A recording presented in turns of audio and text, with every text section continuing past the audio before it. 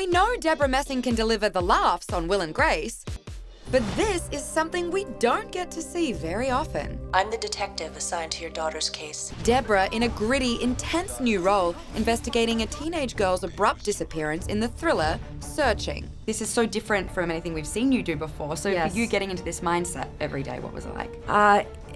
You know, this film was the most challenging thing I've ever been asked to do, which was, you know, part of the thing that made me really excited to be a part of it.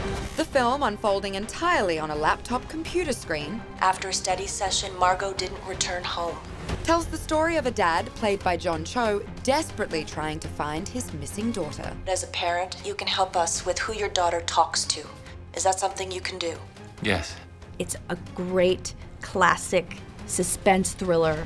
Big year for Debra. She's now filming season 2 of the Will and Grace reboot, and the show's already been renewed for a 3rd season. Can you believe that this far down the track, this much love from a new generation of fans, the older generation of fans? We say it's kind of like a miracle. It doesn't happen. These things don't happen, and it happened to us, and I think that we all feel profoundly grateful. And you have a big birthday. I do. Are you celebrating, or are you doing I'm turning a trip? 50. I mean, you look insanely, like, if this is 50, I can't wait. You look amazing. Oh my gosh, thank you. Honestly. I'm filming on my birthday.